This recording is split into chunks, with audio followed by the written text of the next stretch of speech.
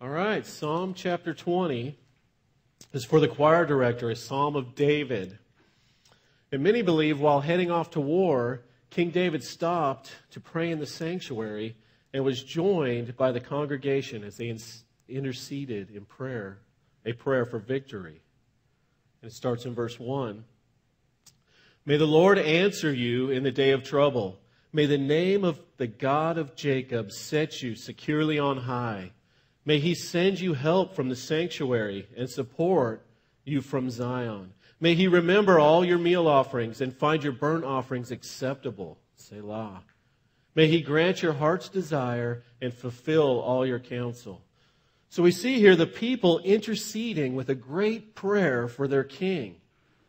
May the Lord answer you, set you securely, send you help, support you, remember your offerings, find them acceptable. May he give you your heart's desire and fulfill all your counsel, your purpose, your plans.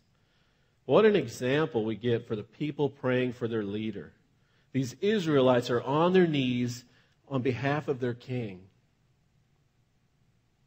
It makes me think, well, what about us? Do we intercede on behalf of the leader of our country?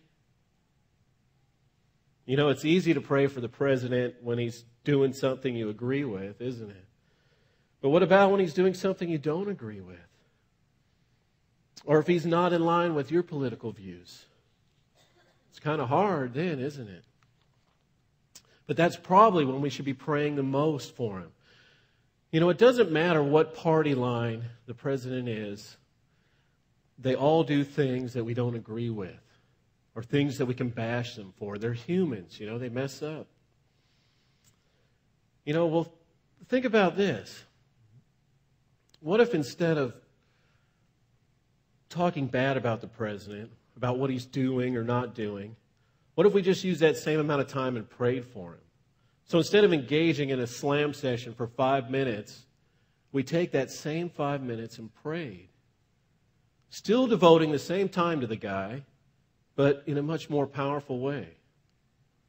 I mean, really, what's going to be more productive? Us complaining about the guy or us praying for him?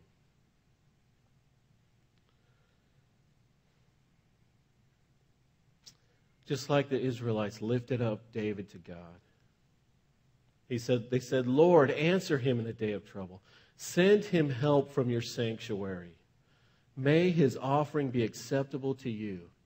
Could you imagine how much time the country spends collectively complaining about the president on a daily basis? What if we all prayed? That'd be a lot of prayer, wouldn't it? Well, what if someone comes up to us and starts complaining about him? You know, did you hear what the president did now? Did you see the news? You could say, well, you know, that sounds bad. Why don't we pray for him? It'd be a lot of prayer, wouldn't it? Probably may overload the servers in heaven and kick us offline. I don't know, but so we see the people as they go from interceding on behalf of their king to verse 5. We will sing for joy over your victory. And in the name of our God, we will set up our banners. May the Lord fulfill all your petitions. So what confidence in the Lord? They're already planning a victory party. And the overhead banner reads, "Good job, King David." Right? No. It reads, "Yahweh. In the name of our God, we will set up banners." So you see, because they lifted David up to the Lord, they give the credit to the Lord for his victory. What name is on the banners that we fly? Do we give credit? Who do we give credit to? Our country, our political party, our company, our hobby, our church? These things can all be great. Colossians 3:17 tells us, whatever you do in word or deed, do all in the name of the Lord Jesus, giving thanks through him to God the Father. So whenever we talk about or whatever we do, we need to fly the banner of God, of Jesus. We need to do it in His name. And if it's something we can't talk about or do in His name, under His banner, then we shouldn't be doing it.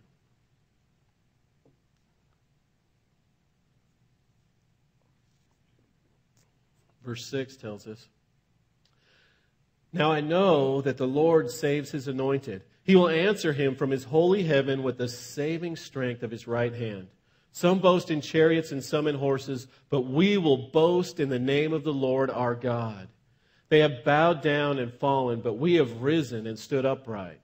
Save, O Lord. May the King answer us in the day we call." So some trust in chariots and horses, but we will trust in the name of the Lord. Well, what does the world put trust in? They put trust in militaries and governments, don't they? But we see David here, he has been putting his trust in the Lord his whole life. Even as a boy, when he braved Goliath with no armor, no sword, just trusting in the Lord. You know, Goliath was this military superpower in that day. He was enormous, strong. He had state-of-the-art armors and weapons. No one in their right mind would have put their money against him. But to God, Goliath's power was nothing, and David knew it. It's easy to put our trust in the things of this world, but the world will let us down. So just like these saints of old, let's put our trust in the name of God. Psalm 21. Psalm 21 is real similar to Psalm 20. Some feel it may be the song of victory and thankfulness after the battle for which they prayed in Psalm 20. We'll see how David rejoices in the Lord with this overwhelming victory. David is also encouraged as he anticipates future victories by the power of God. For the choir director, a Psalm of David, verse 1. "O Lord, in your strength the king will be glad, and in your salvation how greatly he will rejoice. You have given him his heart's desire, and you have not withheld the request of his lips. Selah. You have met him with blessings of good things. You set a crown of fine gold on his head. He asked life of you. You gave it to him. Length of days forever and ever. His glory is great through your salvation. Splendor and majesty you place on him. For you make him most blessed forever. You make him joyful with gladness in your presence. For the king trusts in the Lord, and through the loving kindness of the Most High, he will not be shaken." So we see David rejoicing in past victories. David is speaking of himself in the third person here. And who does he credit the victory to? Well, let's look at it again. He says, "O Lord, in your strength the king will be glad, and in your salvation how greatly he will rejoice. You have given him his heart's desire, and you have not withheld your request of his lips. For you met him with the blessings of good things. You set the crown of fine gold on his head. He asked life of you, and you gave it to him. Length of days forever and ever. His glory is great through your salvation. Splendor and majesty you placed upon him. For you made him most blessed forever. You make him joyful with gladness and in your presence. For the king trusts in the Lord, and through the loving kindness of the Most High, he will not be shaken." So often we petition God for something, and then we forget to praise him, to give him the credit that he deserves. Not David here. He gives all the glory to God. David had a lot of accomplishment, a lot of things he could have taken credit for, to take pride in. But he put the credit where it belongs. What a great example this is for us. Well, now we see David looking to future victories in verse 8. "Your hand will find out all your enemies. Your right hand will find out those who hate you. You will make them as a fiery oven in the time of your anger. The Lord will swallow them up with his wrath. Fire will devour them. Their offspring you will destroy from the earth, and their descendants from among the sons of men. Though they intended evil against you and devised a plot, they will not succeed, for you will make them turn their back. You will aim with your bowstrings at their faces. Oh, to be the enemy of God.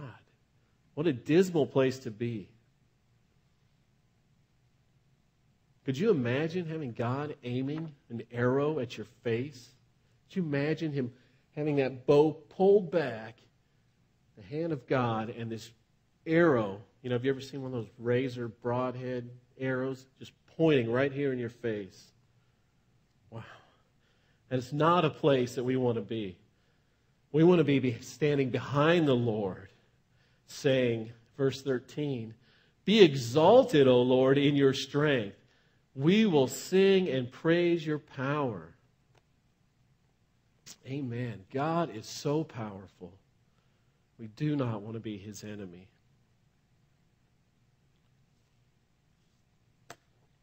Psalm 22. Psalm 22 speaks of Jesus, even though it was penned by David 1,000 years before Jesus, several hundred years before the idea of the crucifixion was even invented by the Romans. Yet it reads like an eyewitness account of Jesus dying on the cross. David was writing about a difficult experience he had that sort of paralleled this future experience that Jesus had. So there are two meanings to this psalm. The superscription says, for the choir director, upon Ahijoleth Hashahar, which literally means the dawning of the day. So this was to be sung at daybreak. It's a psalm of David. Verse 1. My God, why have you forsaken me? Far from my deliverance are the words of my groaning. Oh my God, I cry by day, but you do not answer, and by night, but I have no rest. Jesus quotes this psalm in Matthew 27, verses 45 and 46. Now from the 6th hour, darkness fell upon the land until the 9th hour. And about the 9th hour, Jesus cried out with a loud voice, saying, Eli, Eli, lama sabachthani. That is, my God, why have you forsaken me? So at the 9th hour, the sun comes back out and Jesus cries out to the Father while He hung there from the cross. Jesus was temporarily forsaken by God while our sin was upon Him. God turned His head away from Jesus. And Jesus quoted this cry of abandonment for those that were there, that they might look it up and see what was going on. Back then, it was common for rabbis to quote the beginning of a passage, intending for their students to search it out. And so Jesus quotes this psalm for us. 2 Corinthians 5:21 says, He made Him who knew no sin to be sin on our behalf, so that we might become the righteousness of God in Him. And then Isaiah 59:2. But your iniquities have made a separation between you and your God, and your sins have hidden His face from you, so that He does not hear. This separation is the forsaking that Jesus is talking about. This is when He was sweating blood over in the garden. This is what He was sweating blood over in the garden. You remember as He prayed that night before, and His prayer was so earnest, there was drops of blood coming from Him. It was not the physical pain that He would endure that He was so concerned with, but this temporary separation from God, this spiritual separation from the Father. So He's crying out to the Father, why have you forsaken me?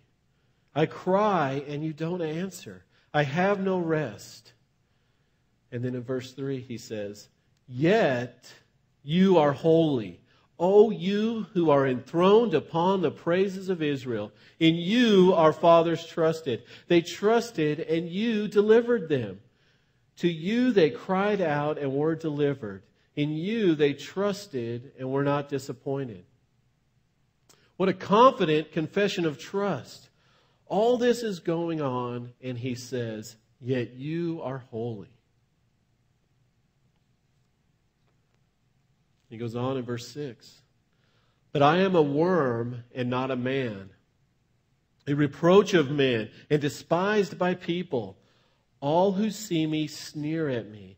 They separate with their lips. They wag their heads, saying, commit yourself to the Lord. Let him deliver you. Let him rescue you, because he delights in him. David felt like a worm as he was going through this time. He saw others mock him and ridicule him, just as Jesus experienced this on the cross in Matthew 27, 39 through 42. It says, and those passing by were hurling abuse at him, wagging their heads and saying, you who are going to destroy the temple and rebuild it in 3 days, save yourself. If you are the Son of God, come down from that cross. In the same way, the chief priests also, along with the scribes and elders, were mocking him and saying, he saved others. He cannot save himself. He's the King of Israel. Let him come down from the cross, and then we'll believe him. It's still the same way today. The strongest opposition to the work of God is from the religious work of man. I can't even imagine all that Jesus had gone through and was going through, and the very people that bore God's name are mocking him. How did he restrain himself? In just a blink of an eye, he could have been standing on the ground, completely restored, with 1,000 crosses around him bearing these mockers. But God is so long-suffering. He just endured it. This word used for worm is teloth. And it's also translated as crimson. And the reason is these worms, they would extract a red dye by crushing them, which is just kind of interesting. So this juice down here that we're going to partake of in a little bit, this represents how Jesus was crushed like a worm to extract his blood to wash away our sin. Verse 9. Yet you are he who brought me forth from the womb. You made me trust upon my mother's breast. Upon you I was cast from birth. You have been my God from my mother's womb. David expresses his relationship with the Lord. And David saw God's hand in his life from the beginning. Just as Jesus, as a baby, was so dependent on the Father. You know, we don't often think about Jesus as dependent upon the Father like we are, but he was. Philippians 2, 5 through 8 tell us, have this attitude in yourselves, which was also in Christ Jesus, who, although he existed in the form of God, did not regard equality with God a thing to be grasped, but emptied himself, taking the form of a bondservant, and being made in the likeness of men, being found in appearance as a man, he humbled himself by becoming obedient to the point of death, even death on the cross. So we see that Jesus was fully God and fully man, dependent upon the Father, just as we are. Verse 11, be not far from me, for trouble is near. There is none to help. Many bulls have surrounded me. Strong bulls of Bashan have encircled me. They open wide their mouth at me as a raving and a roaring lion. There was none to help him. He was deserted. Do you remember who's described as a roaring lion in Scripture? In 1 Peter 5:8, it tells us, "Stay alert. Watch out for your great enemy, the devil. He prowls around like a roaring lion, looking for someone to devour." So Jesus sees this roaring lion there. And also these bulls of Bashan. John Corson comments, "Worshipped by the Canaanites, the bulls of Bashan and Gilead represented demonic entities. Therefore, I believe that as he hung on the cross, Jesus was not only surrounded by people who mocked him, but by demons who also jeered and taunted." Again, the long suffering of God to endure that. Verse 14. "I am poured out like water, and all my bones are out of joint. My heart is like wax, it is melted within me." When a person was crucified, hanging there on the cross, they would have to hold themselves up. Like a gymnast, holds themselves on those rings with their arms, the strength of their arms, in order to breathe freely. You see, once their arms fatigued and they can no longer hold their weight and they hung there from them, they're unable to exhale. So they would lift, once their arms are fatigued, they would lift by pushing off on that nail through the foot. Just, all the weight of their body is being pushed from that wound on top of that nail, just to take a breath.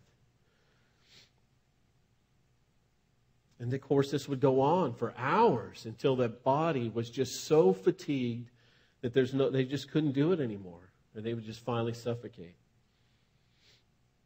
That's why when the Romans wanted to speed things up, they would break the legs of the victim, causing them to suffocate that much sooner. The other cause of death from crucifixion was when the heart muscle would rupture, as we see in the case of Jesus. You see, the excruciating pain and this physical exertion of just holding yourself up and lifting yourself up, it would cause your pulse to double, to really increase. Your heart is really pumping. And of course, we see this huge loss of blood that Jesus experienced with the scourging, and that would cause his blood pressure to drop. So now he has this heart racing with no blood, not enough blood to pump through it. And that would cause the heart to literally rupture, just to burst open. And so we see when the soldier pierced Jesus with his spear, he lacerated the pericardium. That's this membrane that surrounds the heart. And there was a visible amount of water and blood that rushed out. And that indicates that his heart was ruptured. And though commonly it's said that Jesus died from a broken heart, it wasn't. The emotional stress cannot cause your heart to rupture like that. It can cause it to stop, but not to rupture. And you hear about that, old couples that have been married for 40 years and the one passes away and the other one just dies a day later. They say from a broken heart. That's from the heart stopping. In this case, his heart ruptured from the physical stress of enduring that he endured for this excruciating form of execution.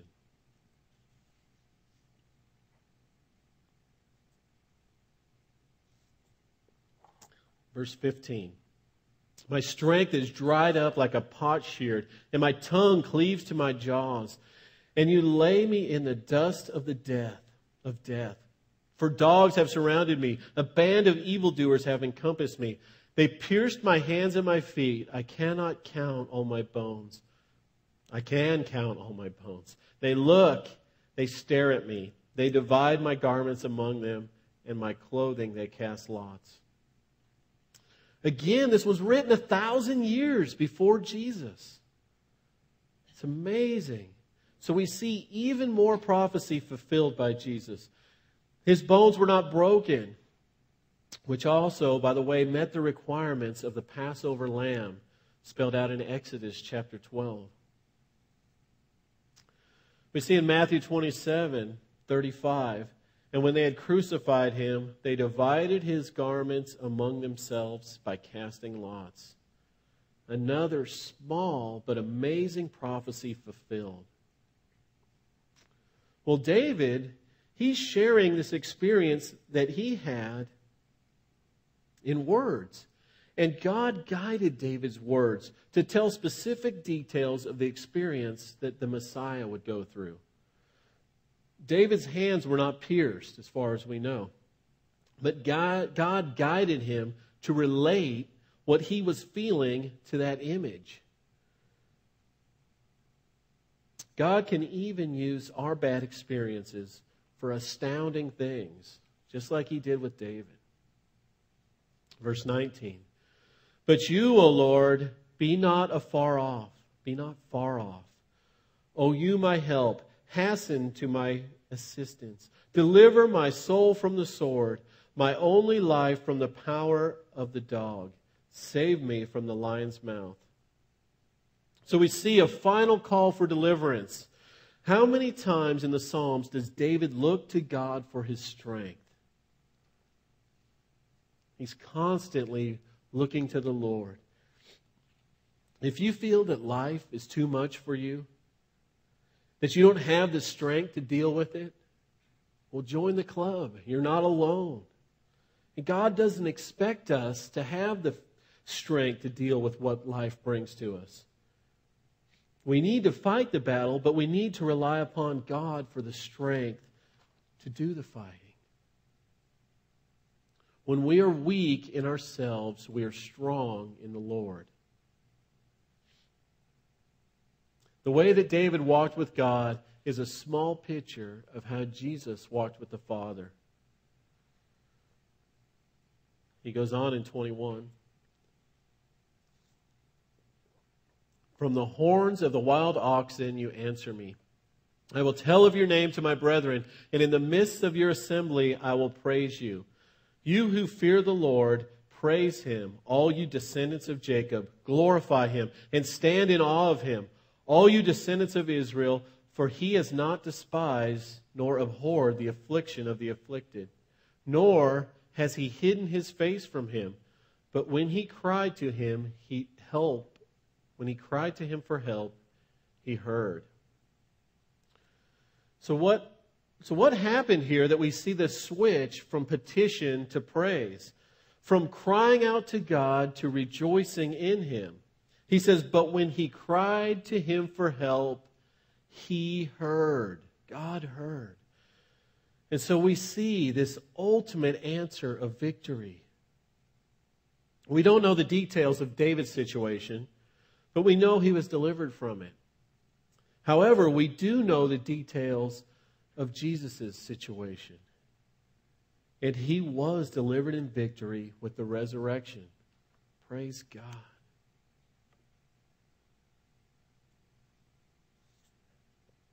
He goes on in verse 25. From you comes my praise in the great assembly. I shall pay my vows before those who fear Him. The afflicted will eat and be satisfied. Those who seek Him will praise the Lord. Let your heart live forever. All the ends of the earth will remember and turn to the Lord. And all the families of the nation will worship before you. For the kingdom is the Lord's, and He rules over the nations. Verse 29, all the prosperous of the earth will eat and worship. All those who go down to the dust will bow before Him. Even he who cannot keep his soul alive. Posterity will serve Him. He will be told of the Lord to the coming generation. They will come and they will declare His righteousness to a people who will be born, that He has performed it.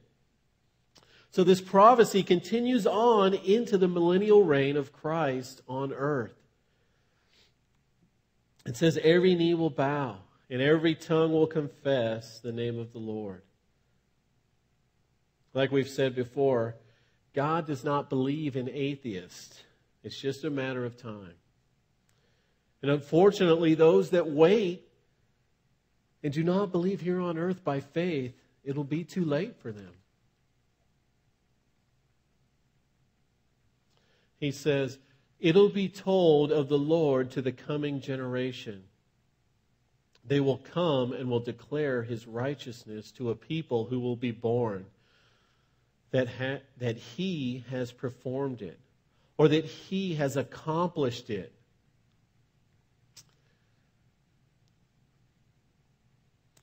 That is what Jesus declared when he gave up his spirit. Do you remember? He said, "It is finished. It's accomplished. It's done. It's paid in full. It's complete." Dylan, would you come up? We normally have someone else come up and lead us in communion, but because of we just happened to end on Psalm 22 today, I just thought we would just go right from there.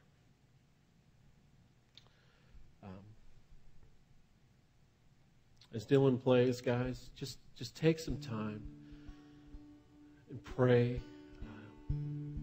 Ask God for forgiveness of your sins. Remember what he did.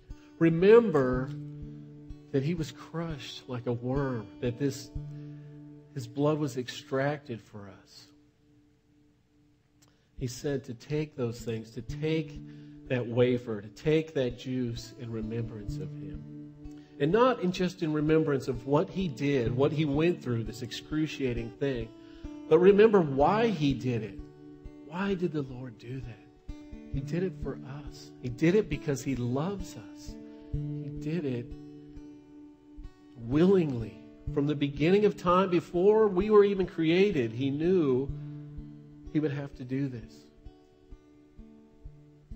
Remember how much God loves us, how much he was willing to endure for us.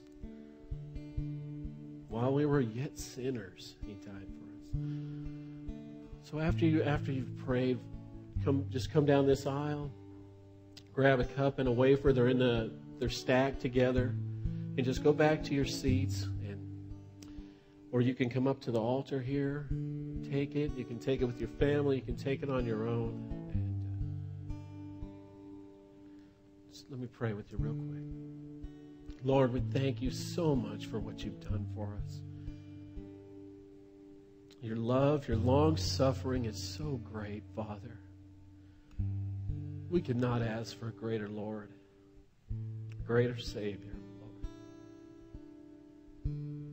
Help us, Lord, as we just pour out our hearts to you right now, that we just would be honest with you, Lord, that we would just ask for your help, that you would just speak to our hearts, and that you would just renew us, Lord. Renew us with your Spirit as we do this in remembrance of you. In Jesus' name we pray. Amen.